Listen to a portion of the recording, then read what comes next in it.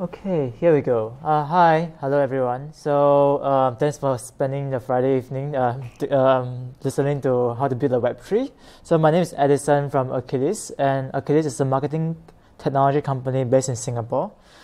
We build software solutions to make marketing more efficient and transparent. And the reason why I'm giving this talk is because as part of the technology stack that we use, blockchain is actually a very important portion of it. And I'm in this blockchain space for the past 3 years, starting out all the way from grad school, where I was researching on blockchain, and my first job in Zilliqa, which is a public blockchain based in Singapore. So I'm here to share with you what I've learned about this amazing technology and what it takes to build an application on that. So the agenda that I'm going to cover today is very briefly what is a blockchain from the software engineer's perspective, and also getting started with some tips about how you can build your applications on a blockchain like Ethereum.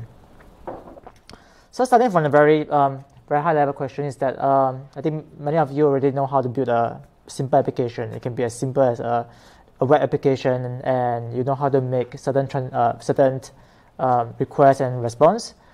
But how is it good? So how is blockchain different? So let's go back to the fundamentals. I'm a little bit of purist, so to me, blockchain, the definition of blockchain is this, and it is from the blockchain. It's from the Bitcoin white paper. Because after being in this space a while, you start to see that many people claim that they have a blockchain, but they don't really have this concept of blocks and chain. So it's kind of like strange. So we start off with this problem of like transactions. So transactions, in a very briefly, is that let's say I want to send you a Bitcoin. What happens is that I use my private key to sign a transaction, and we get a signature. And if someone else wants to pass on that Bitcoin to someone else, then you will sign on the hash itself. And along the way, we can always verify based on the chain of signatures and trace it to verify whether if someone has a blockchain or not, has a Bitcoin or not. And so after all of this is done, because there's a transaction kind of like sequences, so we go on to the blocks. And on every block on the Bitcoin network, which usually one block every few minutes, you get a block with multiple transactions inside. And at a high level, there's a previous hash of the previous block, and the nonce of the new block. And you go on and go on and go on forever, and it is an infinite state machine. So fast forward 6 years later, so Bitcoin came in 2009, and in 2015 there is Ethereum.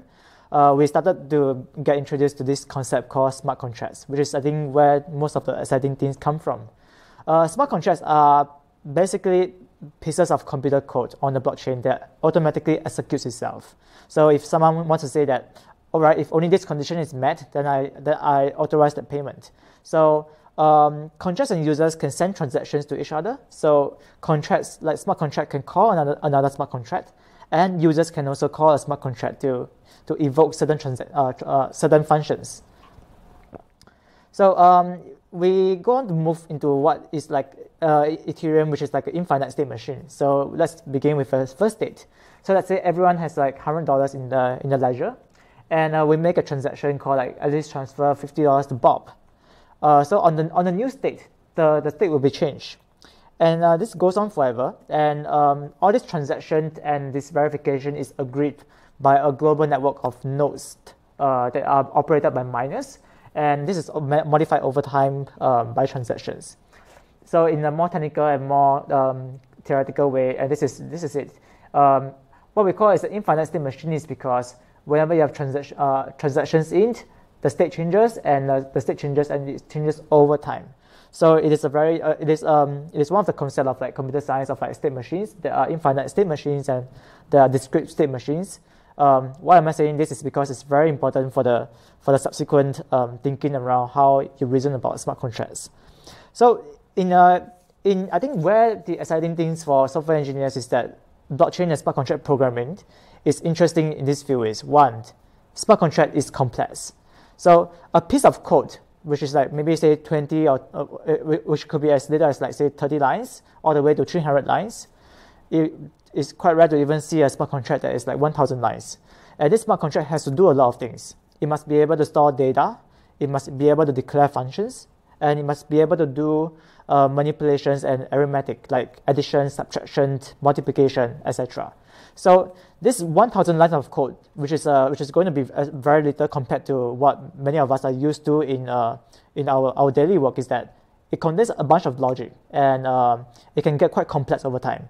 So being able to think about this in the time frame of like, I need to do so many things in this 1,000 line. How do I do it in the most effective way? Is one of the challenges here. And also, I think the second thing is that because when a smart contract is being deployed, it is like a honeypot on the Ethereum. There's just so much money there, and if you are not careful with how you program it, then that's where money can be lost. Because on the Ethereum blockchain, it could store like cryptocurrency, and this represents money. So this is actually something that the developers have to be cautious about. The scary thing is that as developer, we only know how to prevent ourselves from bugs when we can foresee this. Like for example, I can only write test cases that I think that this will go wrong, but we do not know exactly what will. So we may think that we know what is going to go wrong, but we also do not know actually what might go wrong. So what it means is that you might because if the developer missed out on some test cases, that's where things break. And on the blockchain or smart contract, this could be disastrous. So so in 3 lines, what makes development on blockchain different is that smart contracts are very complex, and it must be able to store states and able to communicate with other smart contracts. So and also transactions are not free, because the computations needs to be calculated ahead of time. So you need to know how much gas or how much credits you think of gas as a credit that you want to allocate the sufficient amount so that you can call it. And blockchain is immutable. So once you push a new code out there, you cannot update it as simple as like say, oh, patch the version. So you need to be very careful of what happens when you push a code to the blockchain network, because if there's a bug, it's very hard to fix it. So those are the few things here that I think is very interesting about blockchain. And also, I mean, from the perspective of application developer, I mean, I came from the background that I do both. Like we have applications and we have a blockchain component. So sometimes I have to learn how to change between 2 mindsets. All right, so starting with very, very practical things about how do you get started with blockchain smart contract programming. The one on the left side is where we are most familiar with. So you have a web dashboard, you point to a server, you point to a database, and this is what most software is. But on the blockchain network, right, you could connect directly to this like network of nodes all over the world. So on this blockchain itself, there is going to be things like smart contracts, and there are going to be things like accounts. So and it is very complex. And what do I mean by complex? So if we try to draw out the entire workflow and the state transition of a smart contract, it could start off with this. So let's say I'm account S. I could make a transaction to a smart contract C. And the smart contract C could call multiple transactions to contract D, could send out some tokens to account Y, can evoke another smart contract called contract E. And this can go on for a certain amount of depth because and also like, and sometimes like, let's say if you call contract E, the contract E can also re-enter contract C again. So this means that when you want to actually make sure that you don't you program correctly, you also must draw a similar state transition graph because there are some history where the one on the top right, that's actually a real security flaw that happened in 2017. Interacting with blockchain using wallets. So if we go back to here, like going back before, I mean that presentation on Casping was great because you have authentication part. But for blockchain, how do you authenticate? So that is being sent directly when you have a presence of a private key. When a private key is just a bunch of hexadecimal string over there. And what it generates is that it generates a public key, which will allow you to be able to verify your identity on the blockchain. And the private key also helps you to sign transactions. So let's say I want to send Michael some amount of like Bitcoin or Ethereum. Then I will need to sign a transaction with my private key, point it to Michael's address, and that's how a transaction happens. So going into this is that if we have an application, we usually this web application usually interact with a blockchain through a RPC. So it's not like a magical thing where you have to run a blockchain network or node on your computer. So you could point it to some hosted services. This slide is on Zilliqa, which has its own ways. But on Ethereum, there are services like Infura that can provide you with these hosted services and an interface that you can call easily. So this is how you can actually build a web application. So going into Ethereum use case, right? So let's say if you have a client application, a front-end dashboard, what you will do to connect to the Web3 is that you can choose to install like a MetaMask. You can choose to ask your users to install a MetaMask extension. So this is like a Chrome extension that is on your browser. You can stick in your private key, and you can actually use that use that to actually interact with Web3 familiar applications. So recently on Forbes, right, you can actually pay using Ethereum. So if you want to pay for a subscription of Forbes.com, and you have this MetaMask extension enabled, you can actually authorize the payment. So all these things does not require you to put in your credit card number. It's very fast free, and it is not just powerful for just sending Ethereum or paying for microtransactions. When I say microtransaction, it is also useful for providing identity. So yeah, I think that once this actually takes off, like microtransactions can be a thing, because on the internet world, right, credit card transactions are very expensive. Not sure if anyone here is from Stripe, but Stripe earns a lot of money just by processing credit card transactions. So we hope that will go away someday, where transactions can be in the fraction of a cent, and that's how Zilliqa transactions are. Everything costs less than a cent, so you don't have to pay for this like hefty credit card bills. Okay, so and all these things will actually interact with like you can choose to interact with a local testnet for development. That will allow you to test your application and making sure that it's production ready. And once you're ready, you can push it to the main Ethereum network. And this can be either you host your own node, which is a gateway to this network, or you could use a hosted service like Infura. So this is like maybe like a more illustrative like kind of like thing with a more advanced concept called IPFS. So let's imagine that I'm trying to build a Twitter application on the decentralized application. So this is how I'm going to build it. I will use my standard React.js application as a web front end. I'll collect certain things like the tweet that you want to make as a string. I will allow you to upload a picture. So once that is done, right, I will actually send it to the IPFS, which stands for Interplanetary File System. It is a decentralized file system that allows you to host like image. Think of it like S3 bucket, but on the decentralized web. So Amazon S3 bucket, so like a Dropbox. So when you put your files there, they will return you a hash, and you can put a hash on the Ethereum blockchain to show that okay, this is the content that I have, and this is the sort of like URL, or I call it IPFS URL to that image there. Because the whole idea of blockchain is that it's decentralized. So let's say if you put it on like AWS or you put it on Google, one day they may take it down, or one day you may get censored or blocked by a domain. But if you put it on the blockchain and the IPFS, it's very censorship free. This will return a result. Once you put it to Ethereum, you get an Ethereum hash, and that's where you can display to your user that yes, I received a tweet and a picture. This is the hash that is being on the Ethereum blockchain. Whenever people wants to say interact with your content, so let's say that maybe your tweet has a donate button. What you could do is that you may have a Node.js server, and this Node.js server could also receive events from the Ethereum blockchain, just like a socket connection. So this is where you can actually receive things like a push notification through, and also push it back to your front end. So some things are good for the blockchain, but always remember that blockchain is not suitable for storing everything. So some things still must store in the standard MongoDB. So I usually like to tell people that blockchain is an extremely expensive database. It is not ideal for storing big data or doing all kinds of like saying a large transactions. I mean, it's cool that people put like banana trails and audit trail on the blockchain, but you should try not to do so much of it because it can get pretty expensive. So yeah, so this is an overall view of how I will build a web front end.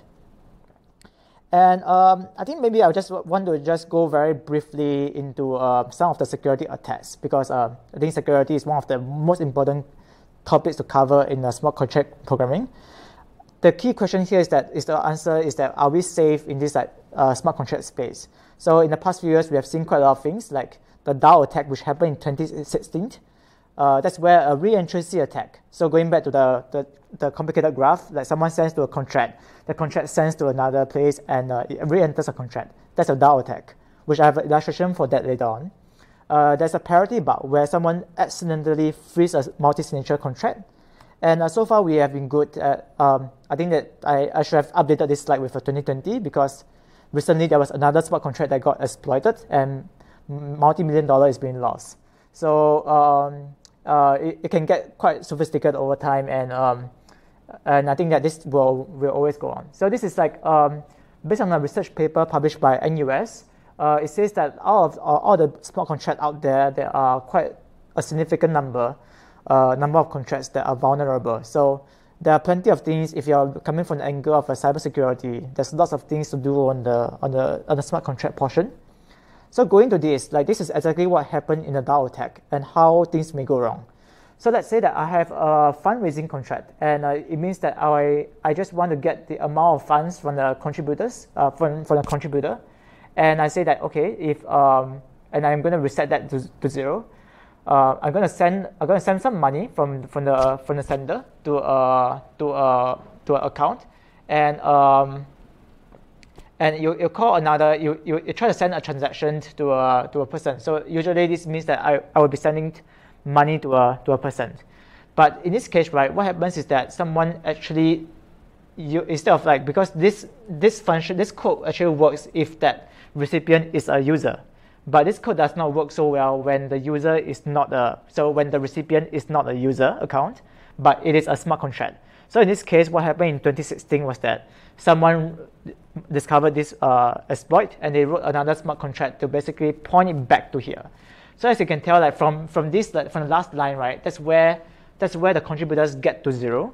So that's where you reset the balance back to 0, because like because whenever someone calls this, and you just enter a loop all along, and the contributor's amount never gets to 0, and that's where the attacker is able to drain the funds from the smart contract in real time. So the DAO is like you think of it then like a decentralized like venture capitalist. So people actually put money there, and they could actually invest in other projects. But because of this bug, you can see that the Ethereum and Ether is being taken away in real time, and it's like watching a bank robbery in real time, and you can't do anything about it. So this is something that's pretty interesting.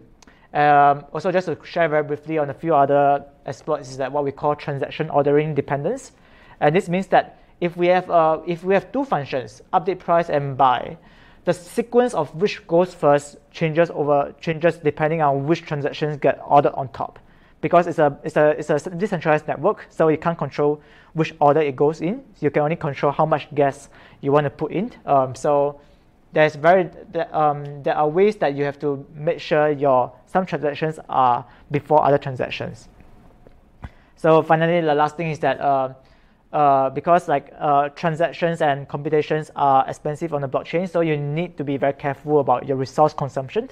So what happens if you do not actually do that? So let's say that I have an array that just keeps expanding over time, and I say that okay, whenever I try to empty an array, and then so whenever I want to win this lottery, I need to empty this array. But it may just be that whenever I want to empty this array, this may cost too much gas, and it may be beyond the gas limit of a certain block. So this might not be able to happen. So same thing as you're programming on the smart contract, you have to be aware of the limitations of a blockchain network and how you master concepts like gas and transaction dependency. So I guess that's it. So there are just like lots of things to cover, but I just want to share with you some of these more interesting things that will hopefully ignite your interest into blockchain programming, and feel free to ask me any questions. Thank you.